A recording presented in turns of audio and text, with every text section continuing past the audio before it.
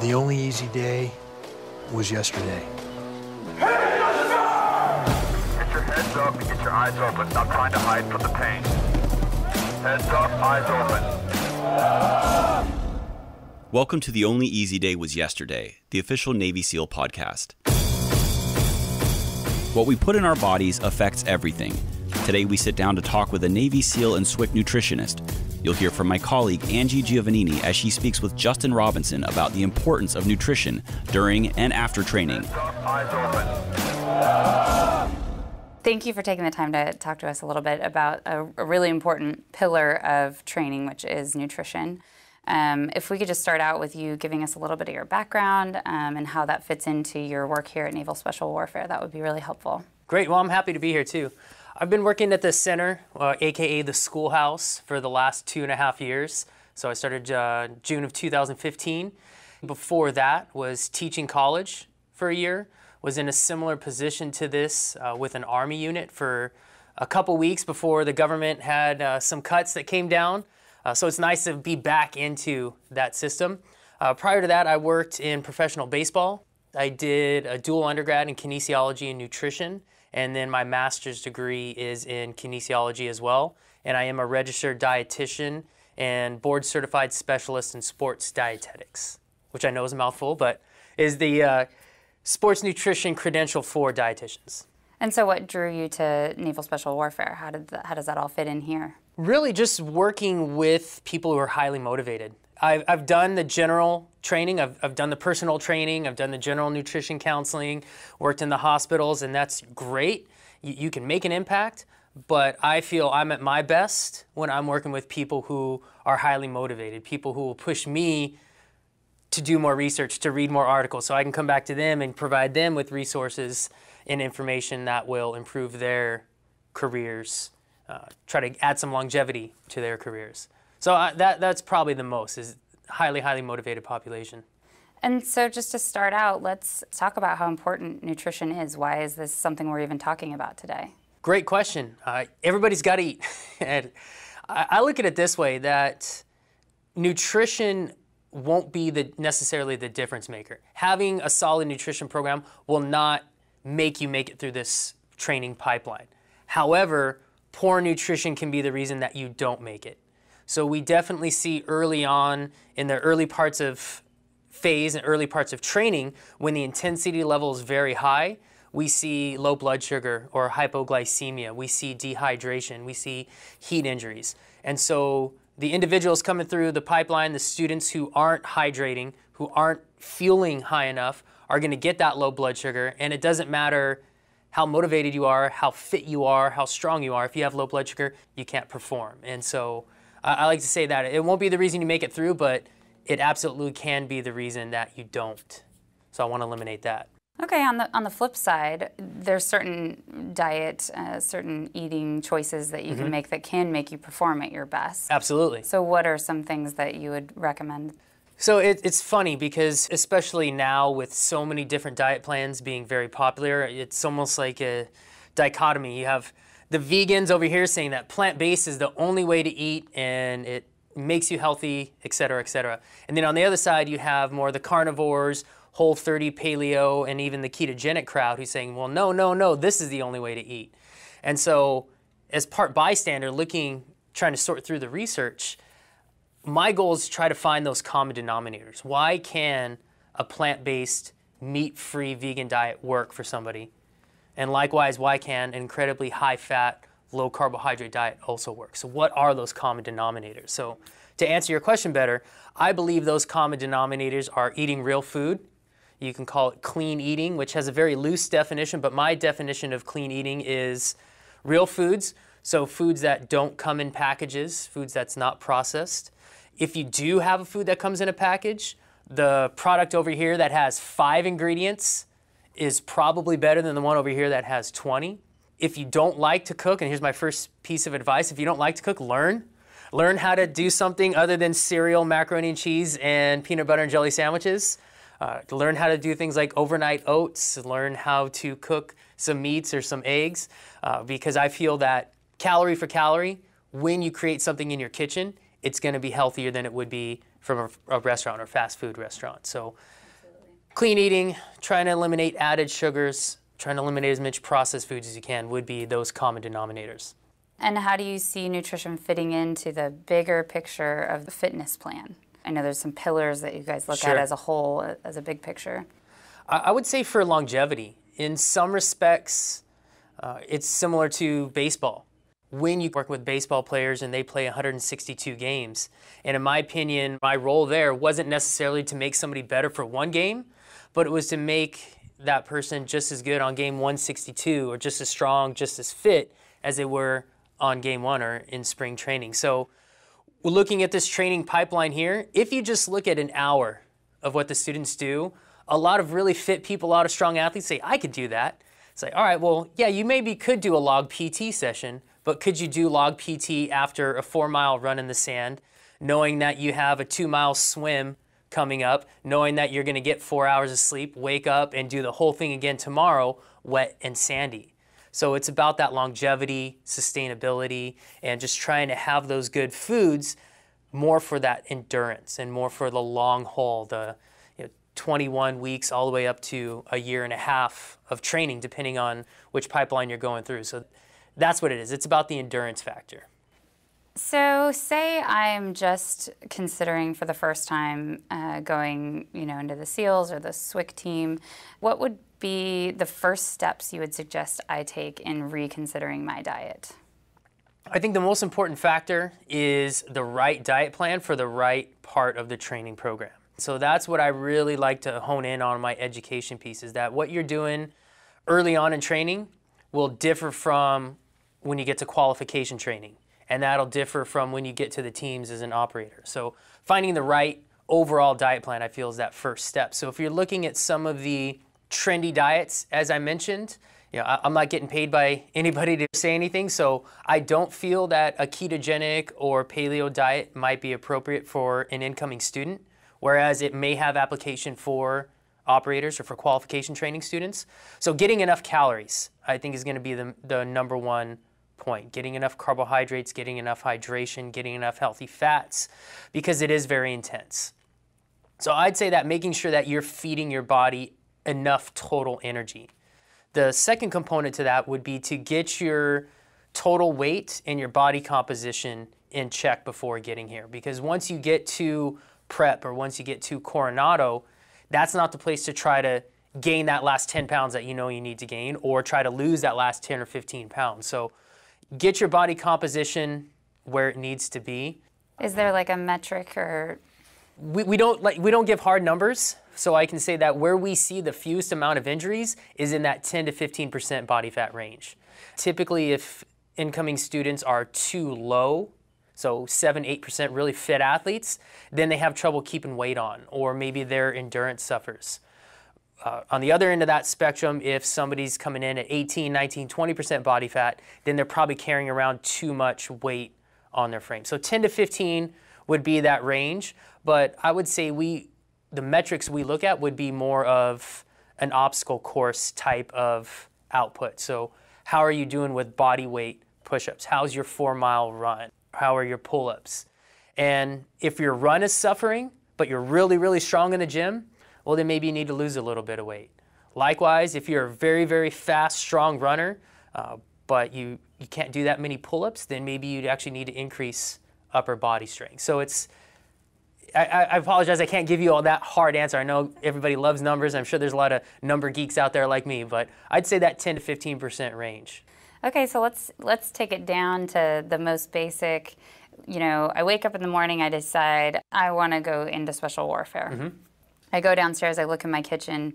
What do you get to be there next to me, pointing out different things that I need to change? What do you think some of the most common changes would be? So I'd say one of the first things would be to get rid of the breakfast cereal and the Pop-Tarts. So sorry, no Cinnamon Toast Crunch, but looking again at whole foods, and if you really can't think of anything else, think carb, fat, protein, fruit, vegetable. Just get in the kitchen, try to find something that looks like a carbohydrate, a protein, and a fat, put that on your plate. Try to get a fruit or a vegetable, try to get some color. So eggs are fine. I know for about 30 years we had the low-fat guidelines and low cholesterol, and we're finding out now that that's not as true as we once thought. So scramble some eggs would be fine. Throw some spinach in there. If you want some breakfast meat, I would suggest ones that say nitrate-free or no nitrates added or uncured. So some uncured bacon, some eggs, some spinach, and then your carbohydrate, which could come from oatmeal or fruit. So nothing too complex. Carb, fat, protein, color, fruit or vegetable, and do your best to eliminate things that come in packages. What do you think of those categories? What do you think people get the most confused about? I mean, you say carbohydrate, that could mean a lot of things. Is all of them an answer? I think we get confused, and I'll try to hit on each of these very briefly, but I think we get confused on protein.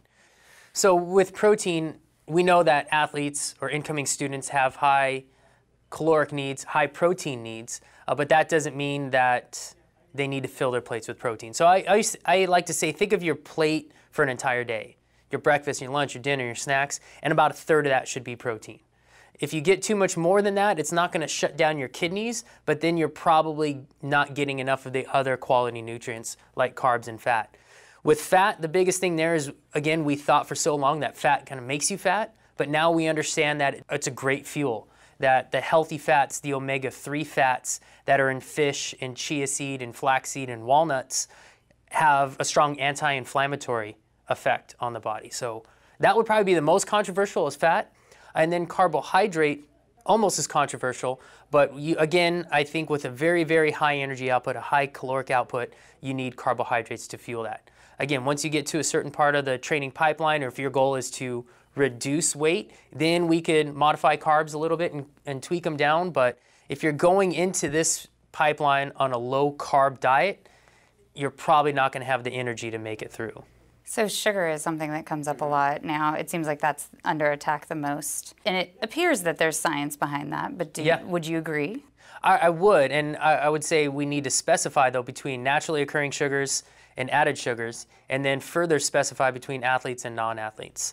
So if you're a non-athlete, then absolutely limit total sugar and especially added sugar.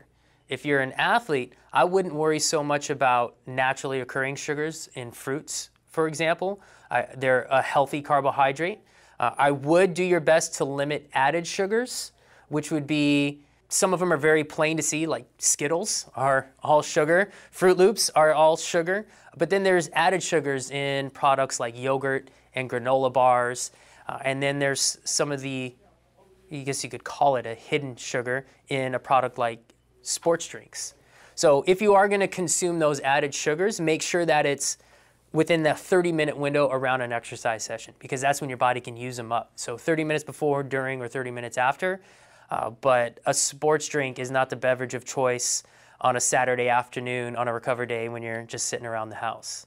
So recover, that's Yes. a topic that I definitely want to talk about. How do we recover best, most efficiently? Is it supplements? Is it food? What is the magic formula? Top priority, I would say, is sleep. I realize it's not necessarily a nutritional issue, but most 18 to 22-year-olds likely don't sleep enough. And, it's fun. A quick story. When I was in college, my roommate on my way to the gym would always say, "Oh, you're going to go do some bodybuilding."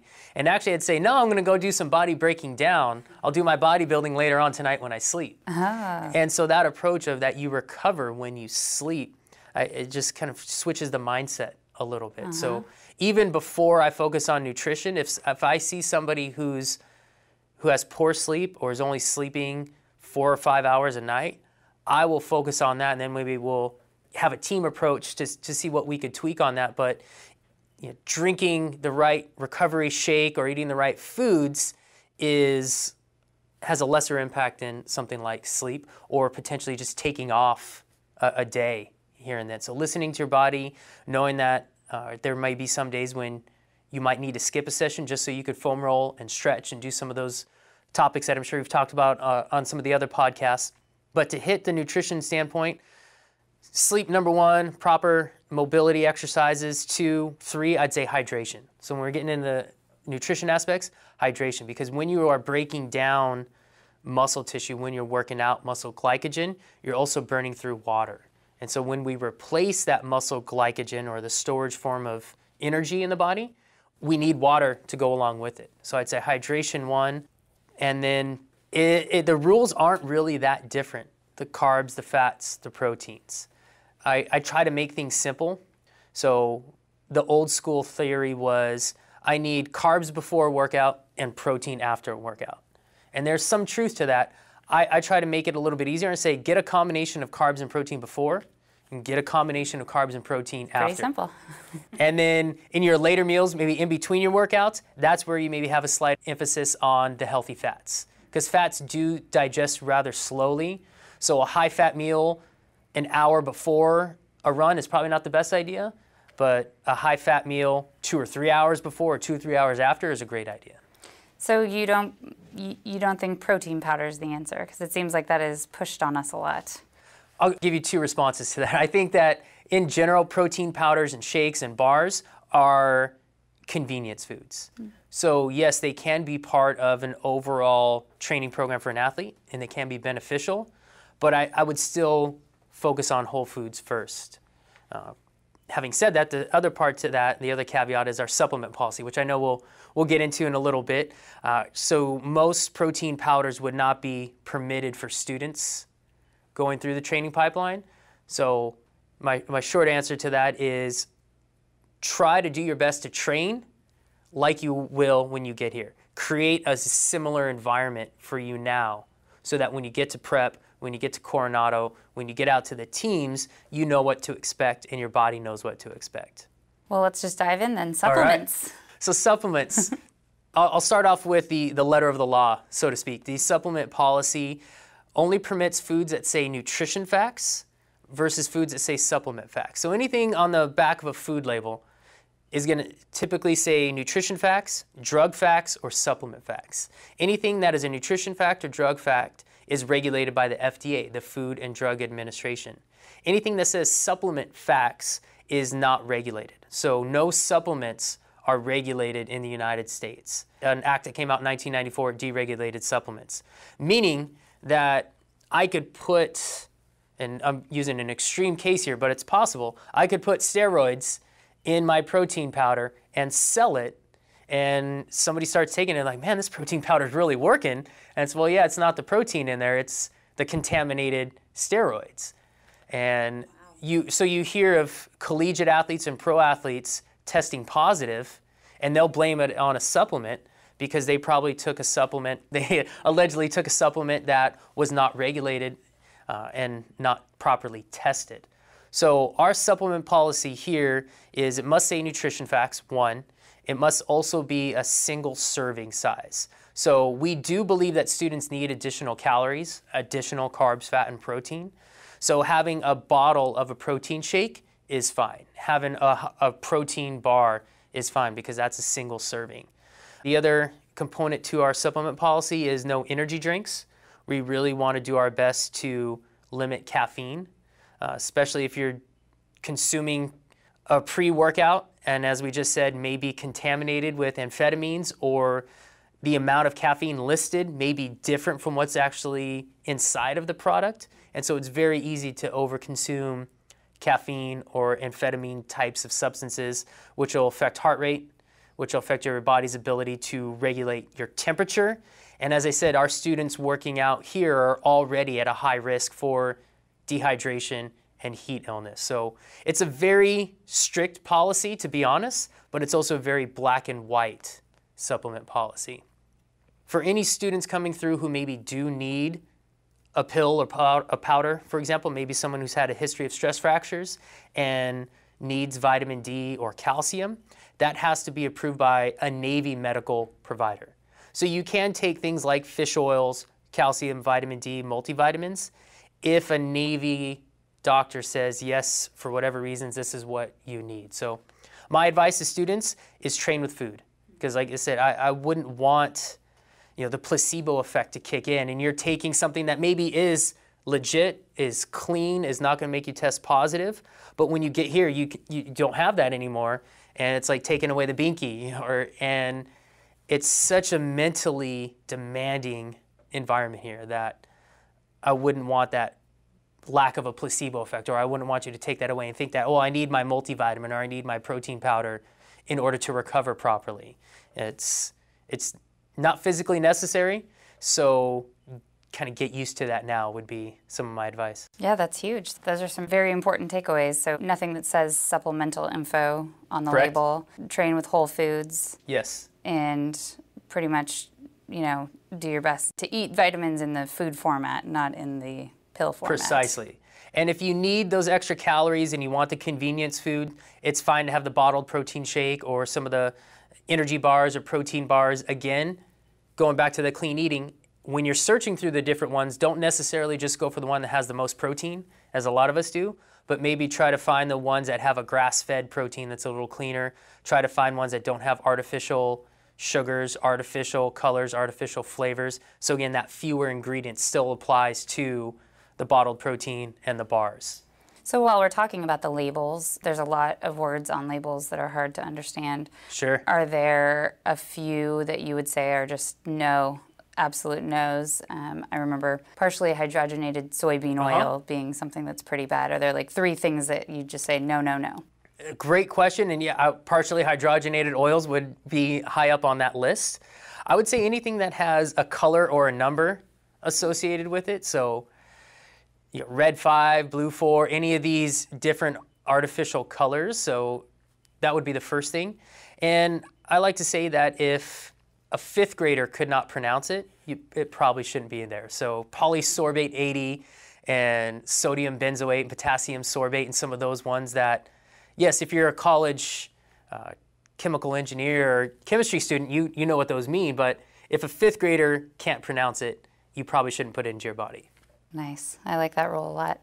So when you look at the top part of the label, percentages of everything, is there any sort of rule of, not over this amount of sugar in one serving size or something like that you would say is a rule of thumb? Another awesome question. And I would say when it comes to the percentages, my rule is to ignore those. Oh. Because those percentages are based on a 2,000 calorie diet. And I would say that most of the students coming through the pipeline here need at least double and sometimes even triple those amounts. So early on, and to throw the calories things out there, some of the numbers, early on in training, students here are burning 5,000 to 6,000 calories per day. And during Hell Week or during the tour, that number goes up to 10,000 to 12,000 calories per day. So looking at the percentages and thinking that you need a 2,000 calorie diet, you're going to be incredibly underfueled for this training environment. So I like to look at the ingredients. My other rule, ignore the percentages. I actually get away from the macros, the grams of carbohydrate, fat, and protein, to be honest, and I go straight to the ingredient list. The ingredient list is listed from largest amount of that food to the least, highest to least in terms of its weight. So if you're looking at a product, a bar, and brown rice syrup is the first ingredient on that energy bar, that means, which is a sugar, that means there's more added sugar in that bar than anything else. Whereas another bar over here, the first 2 ingredients may be cashews and dates.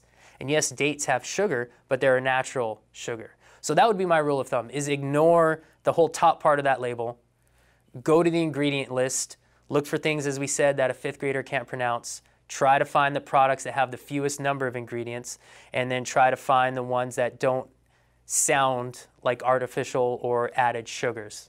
Okay. So, a lot of people when they turn 18 are shopping for the first time. Sure. And that is going to be a lot of people that you're seeing here. Mm-hmm. Do you have advice for someone as they walk into the grocery store to do the right thing? So you always hear the tip of, well, stick to the perimeter. And I believe in that to an extent. However, there's a lot of frozen foods in the middle, a lot of frozen vegetables and frozen fruit to make smoothies in the center aisles. That's really healthy food. So you'll hear that one a lot, and there's some truth to it. The best advice I could have is it starts before you get to the grocery store, and that's to make a plan. We talk about with operators here, you have to pay attention to detail. So you have to be very detail-oriented, thought process. So I say make a menu for the week. And you don't have to make a menu of breakfast, lunch, and dinner and snacks. The easiest way to do it would be to make a menu for 5 days just for dinner. So here are my dinners for the week. And I'm going to plan to have leftovers one night, and I'm going to plan to eat out one night.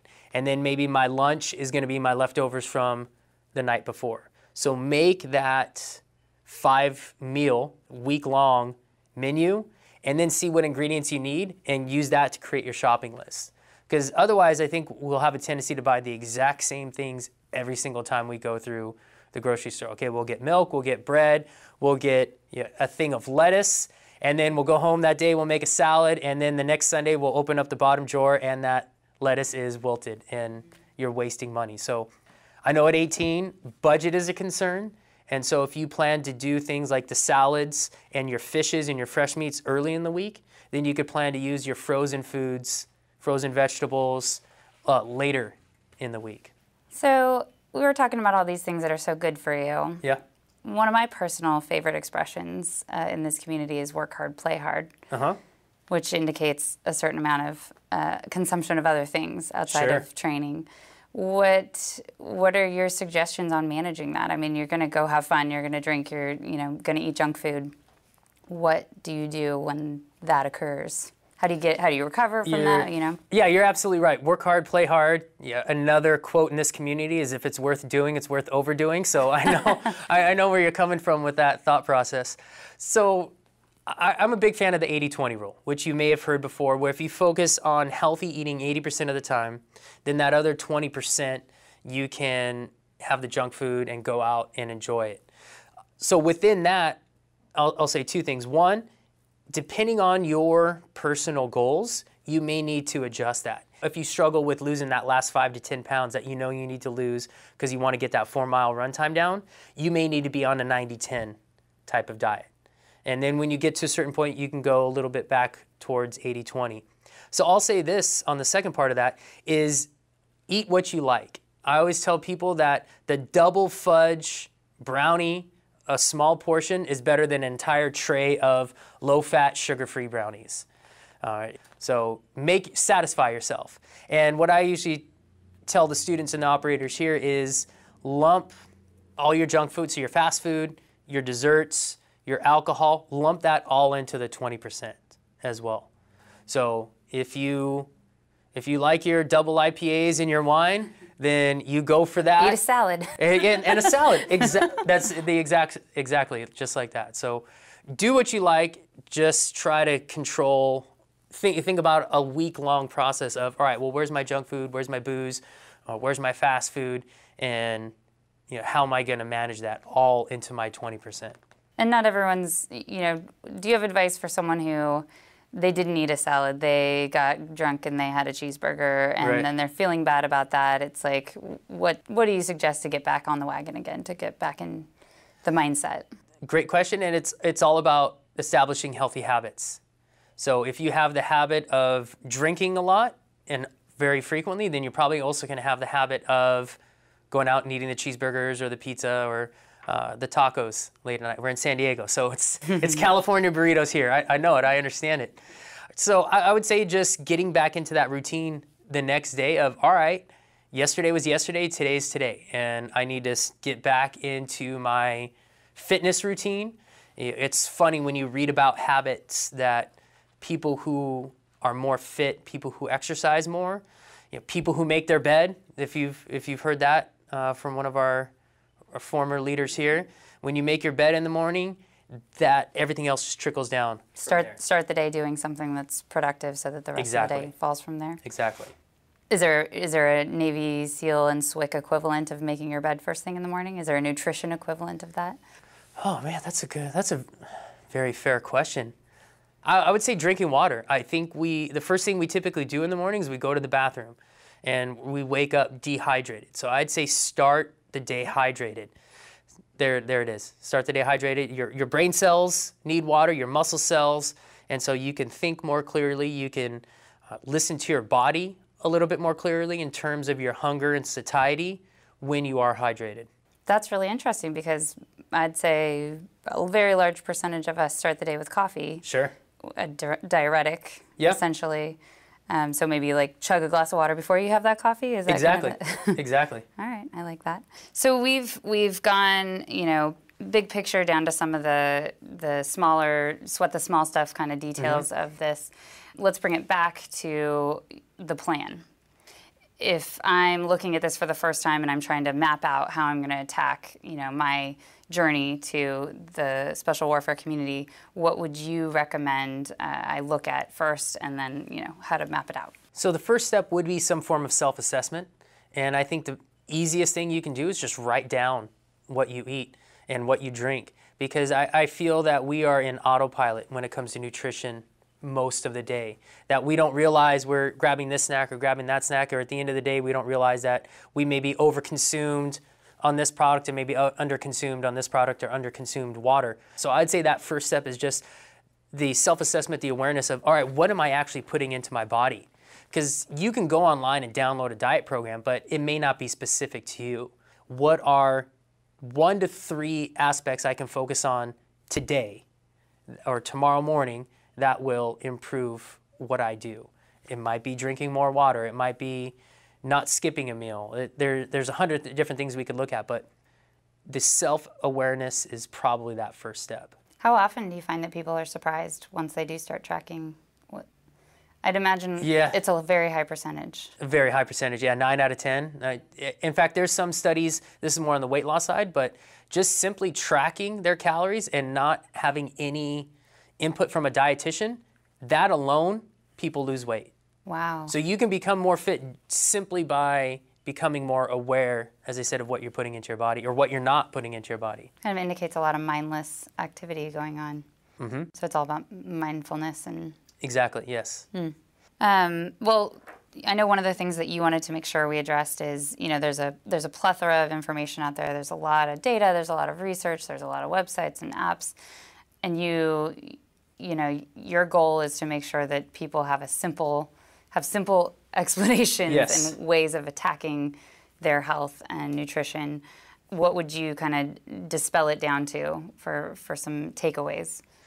Great question, and we touched on this when we were discussing protein a little bit, but if you think about that big plate, again, your breakfast, your lunch, your dinner, all your snacks, and about 1/3 of that plate should be protein, well, about another 1/3 of that should be vegetables. And so I would say that most Americans, including athletes, including naval special warfare operators, don't consume enough vegetables. So make 1/3 of that plate vegetables, and then make the other 1/3 of that plate your carbohydrates, your starches, your starchy vegetables. So potatoes are starch, peas, corn, and carrots are starches, not vegetables. And just kind of think about that 1/3, 1/3, and 1/3 with your healthy fats spread around. And then if you need to gain weight or lose weight, we can modify that a little bit. If your goal is to gain weight, maybe the carbohydrates is a little bit bigger portion. If you need to lose weight, maybe the vegetables becomes a little bigger portion. But that would be a great starting place, is thinking about, again, what you're putting into your body, what foods are going on that plate, and just having an honest, gut check moment of, all right, well, what does my plate look like today? What does that pie graph look like? And then what are some steps I can take to make sure that I tweak that pie chart to look a little bit more like that 1/3, 1/3, 1/3. I'd say probably most of the students, we think about half of it is probably the protein, and about another 1/3 is our starches, and then maybe that last little sliver is our vegetables. Mm-hmm. Are there any trends? I know you said that it's an individual thing, and that everybody at every stage along the training process and wherever they are in life has to look at it. But are there any trends that are just ridiculous that now, it changes every year? Yeah, it does. So again, what is appropriate for somebody who's diabetic or somebody who's overweight or even somebody who is a special operations forces operator may not be appropriate for a student. So if I'm looking at something like intermittent fasting, for example, which is a very popular trend where it's 8 hours of eating and then 16 hours of not eating, I would say that is not appropriate for a student coming into this pipeline, because you're just going to be grossly underfueled. When you get to a point in your career where you maybe will have to go out on a 3-day hump and you don't have access to food, well, then maybe using some intermittent fasting along your training pipeline to get your body used to not eating would be absolutely appropriate. But when you get to prep, when you get to Coronado, you're going to get 3 squares a day. And during certain parts, you'll get that 4th meal or the snack. So get used to that regimen. Feed your body, because you're going to need to burn through those calories. So that would be the one right now that I would say would not be appropriate for students coming in. So hydration is important. We understand that. I think that's widely known, and maybe something that we could all focus on more. But is there a certain amount that we should be focusing on? Is it a percentage of body weight? How do you look at that? Yes, exactly. And we like to say get at bare minimum half your body weight in ounces. And so that's if you have a low training day, you're not really sweating or burning a lot. But that can go all the way up to 3/4 of your body weight. And for incredibly intense days, or for those of you who are in the Midwest or the East Coast where it's really hot and humid, then maybe even your body weight in ounces. So if you're 200 pounds, you should be drinking about 100 ounces of fluids per day. And it is definitely a relative amount. You know, people will say, well, you should drink 8 glasses. Some people say you should drink a gallon. Well, a gallon's 128 ounces. So for most 180 to 200 pound students coming in, that's probably a pretty good range, a good estimate. I would also say we should talk about electrolytes in the sodium and the potassium, in that if it is hot and humid, you need to make sure you're getting some form of essentially salt into that water. And it might be water and salty food. It could be a sports drink. Some people will talk about hyponatremia, which is too little sodium in the blood. We don't see that here. In my 2.5 years here, and in talking to the medical providers who've been here longer than I have, I don't know that we've seen any cases of hyponatremia, but we've absolutely seen plenty of cases of heat illness and dehydration. So if you're thirsty, you should drink. And you should probably drink a little bit beyond your thirst. You know, thirst is a really good regulator. But I would say just drink slightly beyond your thirst. Get half your body weight to 3/4 of your body weight in ounces of fluid per day. And then make sure that when you are exercising, getting some sodium, especially in one form or another. Should anyone be worried about overhydration? And overhydration would be that hyponatremia. I would say in the population coming in here, it's probably pretty rare. You have to be drinking for like 4 or 5 hours. Where it can become a threat would be people who are running marathons, who finish in that 5 to 6 hour range and have been drinking water at every aid station. But like I said, if we're gonna put our money down on something, I'm gonna put my money down on somebody being dehydrated in this population than somebody being overhydrated. So you may not need to go over 1 ounce per pound of body weight. That might put you at that risk for overhydration or hyponatremia, but half to 3/4 per pound is good. And while we're talking about amounts, when it comes to advice about, shifting to eating a whole food diet can be a little challenging for somebody who hasn't done it before, or maybe who hasn't cooked for themselves before.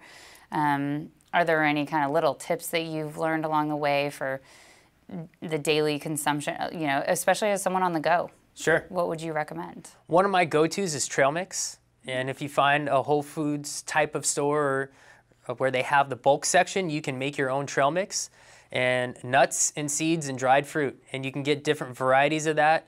Do one that's almonds and tart cherries. I love tart cherries. I love tart cherry juice. So trail mix, things like hard-boiled eggs, I think are incredibly easy. And then some of the different energy bars that are whole food bars. If you want to get adventurous, you can go on Pinterest, for example, and look up homemade energy bar recipes. So I would say those things: the trail mix, hard-boiled eggs, homemade energy bars, and then there's 1,000 different recipes for like overnight oats or homemade oatmeals where you could put in almond butter. One of the favorites of the students here that we do a little cooking class when they get to qualification training, and pumpkin pie oatmeal is one of the favorites, where you put some canned pumpkin, some dark chocolate chips, a little bit of honey, sea salt, and the oats.